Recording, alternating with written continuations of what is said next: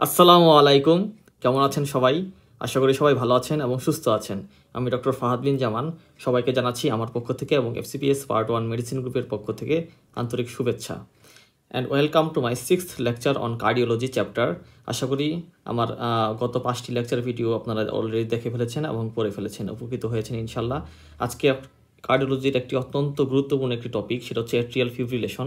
এই টপিকটি নিয়ে অনেকেরই অনেক কিছু কনফিউশন হয়, বুঝতে সমস্যা হয় এবং এখান থেকে প্রায় প্রতি সেশনেই এসবি আসতেছে। এসবি একটা করে থাকেই অ্যাট্রিয়াল ফিব্রিলেশন থেকে, যেটা আপনি যদি ঠিকমতো বুঝে না পড়েন টপিকটি তাহলে ভুল হতে পারে। কারণ এখানে ট্রিটমেন্ট একটু প্যাচ টাইপের আর কি, যেটা ক্লিয়ারলি বুঝতে হবে আপনাকে। ট্রিটমেন্ট থেকেই মেইনলি কোশ্চেনগুলো আসে। আর ভিডিও শেষে আছে exclusive SBA solution with expulsion. ভিডিওটি পুরোটা দেখে ফেলেন এবং সাথে SBA সলিউশন করবেন, তাহলে হচ্ছে আপনার টপিকটি ভালোভাবে পড়া হবে, মানে ইফেক্টিভ হবে পড়াটা। তাহলে চলুন শুরু করা যাক। বিসমিল্লাহির রহমানির রহিম। আমি এখানে গুরুত্বপূর্ণ লাইনগুলোই তুলে নিয়ে এসেছি। এটা FCPS MRCP রেসিডেন্সি বলুন যে কোনো এক্সামের জন্য খুবই ইম্পর্টেন্ট। অ্যাট্রিয়াল ফিব্রিলেশন, আমাদের most common sustained cardiac arrhythmia কি? সেটা হচ্ছে অ্যাট্রিয়াল ফিব্রিলেশন। এই যে আমি দেখেন প্রথমে একটা SBA পার্ল দিয়েছি, এটা হচ্ছে most common sustained cardiac arrhythmia. Atrial ফিব্রিলেশনের scenario দিয়ে দিবে, বলবে যে most common sustained cardiac arrhythmia কি? Atrial fibrillation. প্যাথোজেনেসিসটা আপনাকে বুঝতে হবে। এখানে সুন্দর একটা ফিগার দিয়েছি, আমরা ফিগার দেখে দেখে প্যাথোজেনেসিসটা পড়ে ফেলবো। সেটা হচ্ছে অ্যাট্রিয়াল ফিব্রিলেশনটা শুরু হয় কীভাবে, এপিসোডটা শুরু হয় কীভাবে। এখানে হচ্ছে দেখেন আমাদের ফিগারে, এই যে দেখেন এখানে আমাদের পালমোনারি ভেইন এসে কোথায় মানে ওপেন হয়, সেটা হচ্ছে আমাদের লেফট অ্যাট্রিয়ামে। এই যে পালমোনারি ভেইন এখানে সে ওপেন হচ্ছে, এখানে একটোপিক বিটস তৈরি হয়, rapid burst of ectopic bits arising from conducting tissue in the pulmonary vein. আমাদের পালমোনারি ভেইনের যে কন্ডাক্টিং টিস্যু আছে, অথবা যদি আমাদের অ্যাট্রিয়াল টিস্যু কোনো ডিজিজড অ্যাট্রিয়াল টিস্যু থাকে, এই যেগুলো ডিজিজড অ্যাট্রিয়াল টিস্যু থাকে সেগুলো থেকে একটোপিক বিটস ক্রিয়েট করে, ঠিক আছে? Rapid burst of ectopic bits, এগুলো হচ্ছে অ্যাট্রিয়াল ফিব্রিলেশনটা ক্রিয়েট করে, অ্যারাইজ করে। During episodes of atrial fibrillation the atria rapidly bit করতে থাকে, কিন্তু আনকোঅর্ডিনেটেড ইনইফেক্টিভ ম্যানারে বিট করবে। এমন যদি হতো যে কোঅর্ডিনেটেডভাবে বিট করতেছে, ব্যাপারটা কিন্তু তা না, আনকোঅর্ডিনেটেড ইনএফেক্টিভ ম্যানারে। তাহলে যখন এসএ নোড থেকে এবি নোডে যাবে, ঠিক আছে, বার্নের ব্রাঞ্চ দিয়ে, তখন হচ্ছে কি হবে? The ভেন্ট্রিকলস R activated irregularly at a rate determined by conducting through the AB node. আমাদের অ্যাট্রিয়ামেই হচ্ছে আনকোঅর্ডিনেট ম্যানারে ইনইফেক্টিভ ম্যানারে বিট তৈরি হচ্ছে, সেটা হচ্ছে এসএ নোড থেকে এবি নোডে যাবে। এবি নোড হচ্ছে ওই অ্যাট্রিয়ামের যে বিট, এসএ নোডের যে বিট, সেটা এবি নোড ফলো করতে গিয়ে ইরেগুলারলি বিট করা শুরু করবে ভেন্ট্রিকলসে। ভেন্ট্রিকলস আর activated irregularly at a rate determined by conduction through the AB node. AB নোডে যে কন্ডাকশনটা আসবে এসএ নোড থেকে, সেটা ফলো করে ভেন্ট্রিকলটা ইরেগুলারলি অ্যাক্টিভেটেড হবে আর কি, ইরেগুলারলি কন্ট্রাকশন হওয়া শুরু করবে, যেটা খুব খারাপ। এই যে আর এখানে এফে কোন ধরনের পালস পাওয়া যায়? আমরা যদি পালস চেক করি, পেশেন্টের পালস চেক করতে গেলে, রেডিয়াল পালস চেক করতে গেলে আমরা ভাববো হচ্ছে ইরেগুলার পালস। এটা হচ্ছে আমাদের SBA ক্লু, এটা মাথায় রাখতে হবে, ইরেগুলার পালস। আর যদি আমরা ইসিজি করি পেশেন্টের, ইসিজিতে আমরা কি পাবো? টিপিক্যাল ফিচার, সেটা হচ্ছে দেয়ার আর নো পি ওয়েভস, কোনো পি ওয়েভস থাকবে না, এটা হচ্ছে SBA ক্লু। সিনারিওতে বলা থাকবে যে ইরেগুলার পালস পাওয়া যাচ্ছে, আবার ইসিজি করে কোনো পি ওয়েভ পাওয়া যাচ্ছে না, এগুলো আর কি সিনারিওতে থাকবে। Commonly AF is classified age, আমরা যদি AF কে ক্লাসিফিকেশন করি 3টা ভাগে ভাগ করতে পারি। আচ্ছা, ফিগারটা একটু দেখে নিই আমরা। Figure mechanisms initiating atrial fibrillation, এক নম্বরে কি? Ectopic bits. এই যেখানে একটোপিক বিটস তৈরি হচ্ছে, এক নম্বরে আমরা দেখিয়েছি একটোপিক বিটস তৈরি হচ্ছে। Often arising from the pulmonary veins, এই যে আমাদের পালমোনারি ভেন্স, এখানে pulmonary veins trigger atrial fibrillation, trigger করবে। And রি-এন্ট্রি within the atria maintenance atrial fibrillation. এখানে কিন্তু রি-এন্ট্রি ট্যাকিকার্ডিয়া হচ্ছে, ঠিক আছে? রি-এন্ট্রি ট্যাকিকার্ডিয়া, এটা হচ্ছে মোস্ট কমন। হচ্ছে রি-এন্ট্রি হচ্ছে উইদিন দ্য অ্যাট্রিয়া, মানে ভেন্ট্রিকলে না গিয়ে আবার পুনরায় প্রবেশ করতেছে, এগুলো হচ্ছে রি-এন্ট্রি with multiple interacting রি-এন্ট্রি circuits operating সাইমultaneously। এগুলো হচ্ছে সাইমultaneously কাজ করতেছে, দুই সাইডে দেখেন যে সাইমultaneously কাজ করতেছে। আশা করি বুঝতে পেরেছেন আমার আলোচনা। এখন আমরা ক্লাসিফাই করব, কি ক্লাসিফিকেশন? একটা হচ্ছে paroxysmal, সেটা হচ্ছে ইন্টারমিটেন্ট এপিসোড, হুটহাট শুরু হবে, that self terminate within 7 days, 1 সপ্তাহের মধ্যে সেল টার্মিনেট করবে, শেষ হয়ে যাবে। আরেকটা যেটা হচ্ছে পারসিস্টেন্ট হচ্ছে প্রলংড এপিসোডস, অনেকদিন ধরে থাকবে, that can be terminated by electrical R pharmacological cardioversion. এটা আমাদের ইলেকট্রিক্যাল অথবা ফার্মাকোলজিক্যাল কার্ডিওভার্সন করে টার্মিনেট করতে হবে। একটা হচ্ছে পার্মানেন্ট, এটা সবসময় থাকবে পার্মানেন্ট। এখন আসেন, যখন কয়েক মাস ধরে পারসিস্ট করে তখন এট্রিয়াল রিমডেলিং হয়ে যায়। এট্রিয়াল এমনভাবে মানে ইনকোঅর্ডিনেটেড ম্যানারে কন্ট্রাকশন করা শুরু করে যে এট্রিয়াল তখন ক্রনিকভাবে রিমডেলিং হয়ে যায়। কয়েক মাস ধরে থাকবে, আস্তে আস্তে কী হয়, এট্রিয়াল ফাইব্রোসিস হয়, ডাইলেটেশন হয়, সেটা প্রিডিসপোজ করে ক্রনিসিটি অফ দ্য এফটা আস্তে আস্তে অ্যাকিউট থেকে ক্রনিক রূপে ধারণ করে। আপনি জানেন কি, about 50% of all patients with paroxysmal AF and 20% of patients with persistent or permanent AF have structurally normal heart. This is known as long atrial fibrillation. ডেভিডসনের খুব একটা গুরুত্বপূর্ণ কথা লেখা আছে, এই লাইনটা মাথায় রাখবেন, ঠিক আছে? কিছু কিছু পেশেন্টের নর্মাল হার্ট, কিন্তু এদের হচ্ছে 50% কেসে paroxysmal AF পাওয়া যায়, আর 20% কেসে পারসিস্টেন্ট ও পার্মানেন্ট AF পাওয়া যায়। এদের হচ্ছে স্ট্রাকচারালি নর্মাল হার্ট থাকে, এদেরকে আমরা বলবো লং অ্যাট্রিয়াল ফিব্রিলেশন।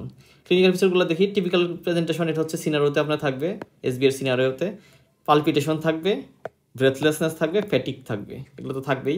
আসলে আমরা এখন ইসিজিটা দেখি। ইসিজিটা দেখলে অনেক কিছু ক্লিয়ার হবে। আপনি যখন ওয়ার্ডে যাবেন ট্রেনিং করবেন তখন ইসিজি আপনাকে করতে হবে এবং ইসিজি দেখে ফাইন্ড আউট করতে হবে। এখানে দেখেন দুইটা এক্সাম্পল আছে অ্যাট্রিয়াল ফিব্রিলেশনের। এখানে কিউআরএস কমপ্লেক্স হচ্ছে ইরেগুলার, আর কোনো পি ওয়েভস নাই। কোনো পি ওয়েভস কি আছে এদিক দিয়ে দেখেন, কোনো পি ওয়েভস কি আছে? কোনো পি ওয়েভস নাই, কিন্তু কোনো পি ওয়েভস আপনি খুঁজে পাবেন না এদিক দিয়ে,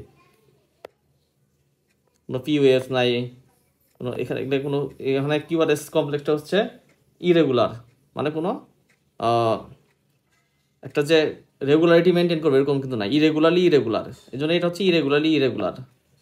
আর হচ্ছে ফার্স্ট ভেন্টিকুলার রেট, এখানে ইন্টারভাল কিন্তু সমান নেই, ইরেগুলার, এটাই বুঝাইছে। এই যে দেখেন, ইন্টারভাল কিন্তু সমান নেই, পিয়ার ইন্টারভাল বলেন বা কিউট ইন্টারভাল বলেন, কোনো কিছুই সমান নেই, ইরেগুলার। ফার্স্ট ভেন্টিকুলার রেট, ঠিক আছে, ভেন্টিকুলার রেটটা ফার্স্ট হবে বিটুইন 120 থেকে 160 বিটস পার মিনিট। আর হচ্ছে এটা হচ্ছে at the onset of atrial fibrillation, এই ফিগারটা হচ্ছে at the onset of atrial fibrillation, first ventricular rate থাকবে 120 থেকে 160 বিটস পার মিনিটে মধ্যে। আর ক্রনিক অ্যাট্রিয়াল ফিব্রিলেশন, এটা হচ্ছে ক্রনিক অ্যাট্রিয়াল ফিব্রিলেশনের এক্সাম্পল। এটা হচ্ছে ভেন্টিকুলার রেটটা একটু স্লো হতে পারে due to effects of medication and AB nodal fatigue. Patient আস্তে আস্তে ফ্যাটিক হয়ে যাবে, মানে পেশেন্টের এবি নোড যেটা এত কোঅর্ডিনেটেড ইনইফেক্টিভ রেট মেনটেন করতেছে, সে এসএ নোড থেকে এবি নোডে আসতেছে, সেগুলো মেনটেন করতে করতে আস্তে আস্তে সে ফ্যাটিক হয়ে যাবে। আর আমরা কিছু মেডিকেশন দিচ্ছি, কারণ ক্রনিক অ্যাট্রিয়াল ফিব্রিলেশনের পেশেন্ট, তাকে ট্রিটমেন্ট দেওয়া হচ্ছে, এই জন্য ক্রনিক অ্যাট্রিয়াল ফিব্রিলেশনের পেশেন্টে ভেন্টিকুলার রেটটা একটু স্লো হবে আর কি। রেট কন্ট্রোল করতেছে কারণ আমরা বিটা ব্লকার বা ডিগক্সিন এগুলো দিচ্ছি, এতে হচ্ছে তার রেট কন্ট্রোলটা, মানে ভেন্টিকুলার রেটটা আস্তে আস্তে একটু স্লো হয়ে আসতেছে। এই জন্য বিতে আমরা এই ধরনের ফিচার পাবো, একটু স্লো পাবো। আর এতে হচ্ছে পুরাটাই ইরেগুলার, অনেক বেশি রেট থাকবে 120 থেকে 160-এর মধ্যে। এটাই হচ্ছে পার্থক্য এ আর বি এর মধ্যে। বিটা হচ্ছে ক্রনিক, এটা হচ্ছে অ্যাকিউট পুরা। আচ্ছা, এখন আমরা ম্যানেজমেন্টটা দেখি, খুব ইম্পর্টেন্ট আমাদের ম্যানেজমেন্টে আসেন। ম্যানেজমেন্ট দেখেন, প্রথমে আমরা paroxysmal যে এফ সেটা ট্রিটমেন্ট দিব। ফার্স্ট লাইন ট্রিটমেন্ট কি এখানে আমাদের বিটা ব্লকার, এটা মনে রাখতে হবে। ফার্স্ট লাইন ট্রিটমেন্ট হচ্ছে beta blocker. They R particularly useful for treating patient with F associated with, যাদের কোরোনারি আর্টারি ডিজিজ আছে, হাইপার টেনশন আছে, কার্ডিয়াক ফেলিওর আছে, এগুলো হচ্ছে আমার SBA পার্ল, এগুলো হচ্ছে সিনারিওতে থাকবে। এইসব পেশেন্টকে আমরা ফার্স্ট লাইন ট্রিটমেন্ট দিব হচ্ছে বিটা ব্লকার। আর মোস্ট ইফেক্টিভ ট্রিটমেন্ট যেটা, সেটা হচ্ছে এমিওডারন, এটা SBA পার্ল, খেয়াল রাখতে হবে। আমাদের মোস্ট ইফেক্টিভ ট্রিটমেন্ট, সবচেয়ে গুড ট্রিটমেন্ট, মানে যেটা ইফেক্টিভ হিসেবে কাজ করে, সেটা হচ্ছে এমিওডারন। আর অ্যাট্রাকটিভ ট্রিটমেন্ট হয় ড্রাগস আর ইনএফেক্টিভ, যখন এই ড্রাগসে কাজ না হচ্ছে, ধরেন ড্রাগসে আপনার CCU-তে দিচ্ছেন, ড্রাগে কোনো কাজ হচ্ছে না, তখন আমাদের কী করতে হবে, ক্যাথেটার অ্যাবলেশন করতে হবে। সিনারিওতে থাকবে যে ড্রাগস আর ইনএফেক্টিভ, তখন আমাদের অ্যাট্রাকটিভ ট্রিটমেন্ট কি, ক্যাথেটার অ্যাবলেশন, SBA পার্ল। আর কি আমরা অ্যাভয়েড করবো, প্রোপাফেনন আর ফ্ল্যাকাইনিড, এই দুইটা, ঠিক আছে, এটা আমরা অ্যাভয়েড করবো in patients with কোরোনারি artery disease অথবা লেফট ভেন্ট্রিকুলার ডিসফাংশন। যাদের কোরোনারি আর্টারি ডিজিজ অথবা লেফট ভেন্ট্রিকুলার ডিসফাংশন আছে, তাদের আমরা প্রোপাফেনন ফ্ল্যাকাইনিড, মানে যাদের স্ট্রাকচারাল হার্ট ডিজিজ আছে তাদেরকে আমরা প্রোপাফেনন ফ্ল্যাকাইনিড এগুলো দিব না। এটা হচ্ছে আমাদের SBA ক্লু, খেয়াল রাখতে হবে। এটা এখান থেকে SBA প্রায়ই আসে, এই লাইন থেকে। পারসিস্টেন্ট এফের ট্রিটমেন্ট কী হবে, আমরা হচ্ছে প্রথমে রিদম কন্ট্রোল করবো, ঠিক আছে, দুই ভাগে ভাগ করবো আমরা, রিদম কন্ট্রোল আর রেট কন্ট্রোল। রিদম কন্ট্রোল প্রথমে করবো। রিদম কন্ট্রোলটা কীভাবে করবো, যদি পেশেন্ট 48 আওয়ার্সের মধ্যে আসে, মানে 2 দিনের মধ্যে আসে পেশেন্ট প্রবলেম নিয়ে হসপিটালে, সেক্ষেত্রে আমাদের যেটা করতে হবে ফার্মাকোলজিক্যাল কার্ডিওভার্সন করব। সেটা হচ্ছে যদি কোনো স্ট্রাকচারাল হার্ট ডিজিজ না থাকে, with no structural heart ডিজিজের patient যদি থাকে, সেক্ষেত্রে আমরা একটু আগেই বলছি আইভি ফ্ল্যাকাইনিড দিতে পারি। এটা হচ্ছে এসবিএ পার্ল, আইভি ফ্ল্যাকাইনিড, ঠিক আছে। এটা হচ্ছে নো স্ট্রাকচারাল হার্ট ডিজিজের পেশেন্টের ক্ষেত্রে ফার্মাকোলজিক্যাল কার্ডিওভার্সন আইভি ফ্ল্যাকাইনিড দেওয়া হবে। আর যদি স্ট্রাকচারাল হার্ট ডিজিজ থাকে সেই ক্ষেত্রে আমাদের দিতে হবে কিন্তু এমিওডারন। সুতরাং আমাদের হিস্ট্রি নিতে হবে ভালো হবে যে আপনার পেশেন্টের কোনো স্ট্রাকচারাল হার্ট ডিজিজ আছে নাকি নাই, তাহলে কিন্তু ট্রিটমেন্ট চেঞ্জ হয়ে যাবে, খেয়াল করতে হবে। সিনারিও তো এইভাবে থাকবে, স্ট্রাকচারাল হার্ট ডিজিজ আছে নাকি নাই, এগুলো হচ্ছে আমাদের এসবিএ পার্ল, খেয়াল করে পড়তে হবে। আর যদি পেশেন্ট 48 ঘন্টা পরে আসে, ঠিক আছে, সেই ক্ষেত্রে আমাদের প্রথমে রেট কন্ট্রোল করতে হবে। রেট কন্ট্রোল করে তারপর হচ্ছে অ্যান্টিকোয়াগুলেশন দিতে হবে 4 সপ্তাহের জন্য, মানে 1 মাসের জন্য অ্যান্টিকোয়াগুলেশন দিয়ে দিব 4 সপ্তাহের জন্য। আর যদি কার্ডিওভার্সন করতে চান 4 সপ্তাহের আগেই, ধরেন 4 সপ্তাহের আগেই কেউ কার্ডিওভার্সন করতে চাচ্ছে, সেক্ষেত্রে আমাদের একটা ট্রান্সইসোফিজিয়াল ইকোকার্ডিওগ্রাফি করে নিতে হবে, ঠিক আছে। এই যে ট্রান্সইসোফিজিয়াল ইকোকার্ডিওগ্রাফি, ট্রান্সইসোফিজিয়াল ইকোকার্ডিওগ্রাফি করে আমরা দেখবো যে কোনো থ্রম্বাস আছে নাকি নাই। যদি কোনো থ্রম্বাস না থাকে সেক্ষেত্রে আমরা ডিসি কার্ডিওভার্সন করতে পারি, ঠিক আছে, ডিসি কার্ডিওভার্সন করে ফেলবো।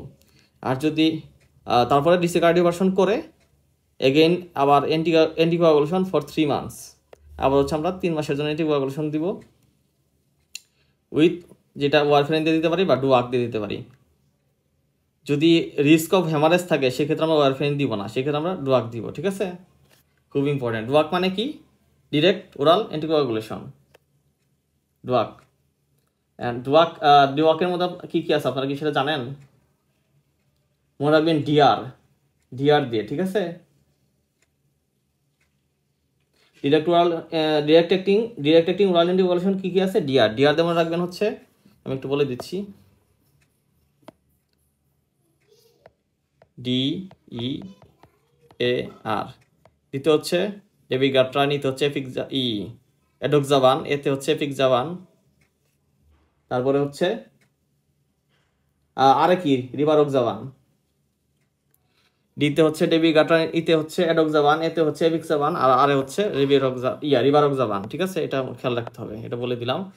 আচ্ছা, রেট কন্ট্রোল কী দিয়ে করবো আমরা? ভিডিআর, খেয়াল রাখতে হবে ভিডিআর দিয়ে আমরা রেট কন্ট্রোল করবো। বিতে হচ্ছে বিটা ব্লকার, ডিতে হচ্ছে ডিওক্সিন, আর হচ্ছে rate limiting calcium channel blocker, যেটা হচ্ছে ভেরাপামিল বা ডিলশাজাম। আপনার খেয়াল রাখতে হবে যে পেশেন্টের আবার এজমা হিস্ট্রি আছে কিনা, এজমা হিস্ট্রি থাকলে আবার বিটা ব্লকার দেওয়া যাবে না, সেক্ষেত্রে আমাদের রেট কন্ট্রোল করার জন্য ভেরাপামিল বা ডিলশাজাম দিতে হবে, ক্যালসিয়াম চ্যানেল ব্লকার। আবার পেশেন্টের খেয়াল রাখতে হবে যে স্ট্রাকচারাল হার্ট ডিজিজ আছে কিনা, সেক্ষেত্রে আমরা স্ট্রাকচারাল হার্ট ডিজিজ থাকলে ডিওক্সিন দিব, ঠিক আছে। এগুলো কিন্তু খেয়াল করতে হবে, এগুলো সিনারিওতে থাকবে। এই যে avoid beta blocker plus calcium channel blocker combination, কারণ হচ্ছে চান্স অফ রেডিকার্ডিয়া হতে পারে। এটা হচ্ছে এসবিএ ক্লু, খুব ইম্পর্টেন্ট। আজকে এই পর্যন্তই, আমি এখন একটা এসবিএ সলিউশন করব। আমরা হচ্ছে পরের দিন হচ্ছে আমরা এই অন্য যে আপনার হচ্ছে থ্রম্বোএম্বোলিজম স্ট্রোকের যে প্রিভেনশন, এট্রিয়াল ফিব্রিলেশনের পেশেন্টের যে থ্রম্বোএম্বোলিজম স্ট্রোকের প্রিভেনশন, সেই সম্পর্কে আলোচনা করব পরের পার্টে। এটুকু আজকে পর্যন্ত দেখে ফেললেন, আমরা এসবিএ সলিউশন করি, চলেন। খুব ইম্পর্টেন্ট দুইটা এসবিএ নিয়ে এসেছি, এগুলো সলিউশন করতে হবে আপনাদের। প্রথমে দেখেন, প্রথমে এসবিএটা এ 46-year-old man present with a 2-hour history of palpitation, 2 ঘন্টার একটা পালপিটেশন হিস্ট্রি আছে। He has no other history of note and is generally fit and well.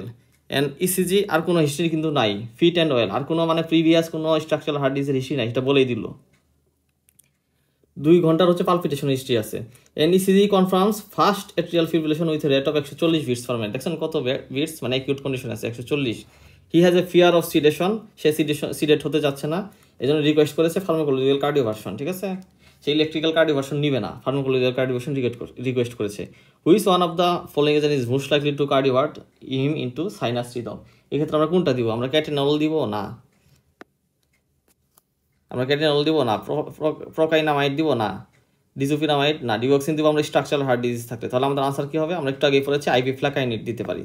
আমাদের আনসার হচ্ছে এখানে, আমাদের আনসার হচ্ছে সি, আইভি ফ্ল্যাকাইনিড, ঠিক আছে। দেখছেন কত সহজ হয়ে গেছে।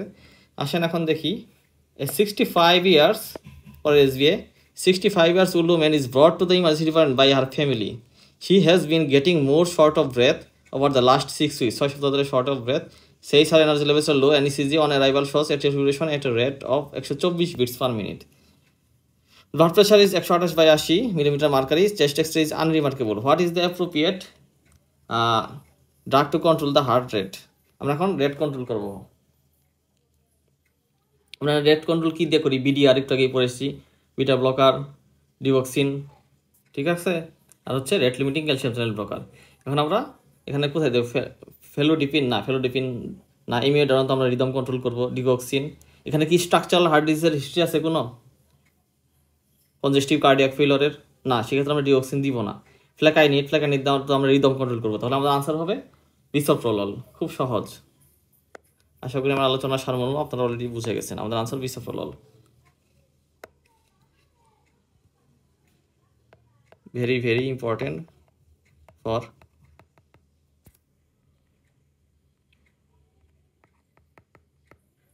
FCPS Part-1 MRCP Part-1